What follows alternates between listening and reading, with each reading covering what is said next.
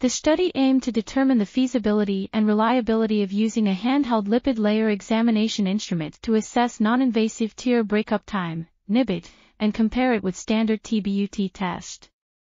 50 patients were enrolled, with 31 having dry eye symptoms.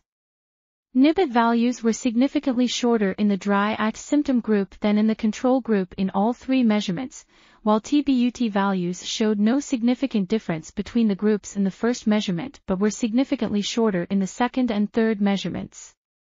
The cutoff value to distinguish patients with dry eye symptoms from the control group was 12 seconds for NIBT and 8 seconds for TBUT, with NIBT having higher sensitivity, specificity, area under the receiver operating characteristic curve, and positive predictive value. Overall, the study found that NIBT measured by the handheld lipid layer examination instrument was superior to TBUT in detecting dry eye. This article was authored by Sania, Vidas, Pauk, Igor, Petriček, Tomislav, Jukić, and others. We are RTCLTV, links in the description below.